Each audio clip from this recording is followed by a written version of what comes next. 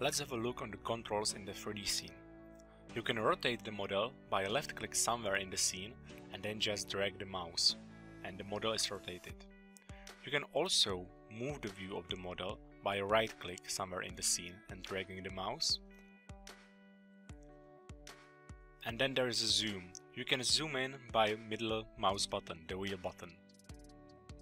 If you would feel that the zoom is very rough, you can always press down Control button and then do the zoom, and you can see the zoom is much more smoother now.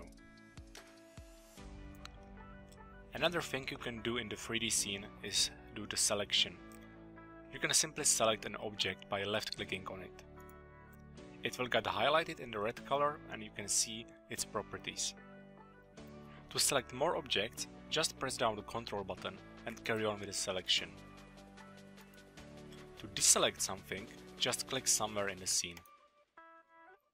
You can also use the area selection, and there are two modes of the selection.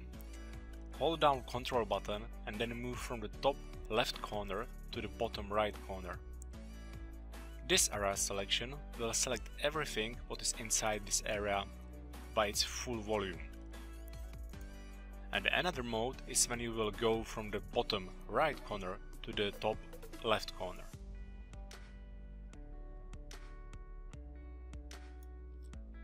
With this selection, you will select actually everything what is at least partially inside that area selection.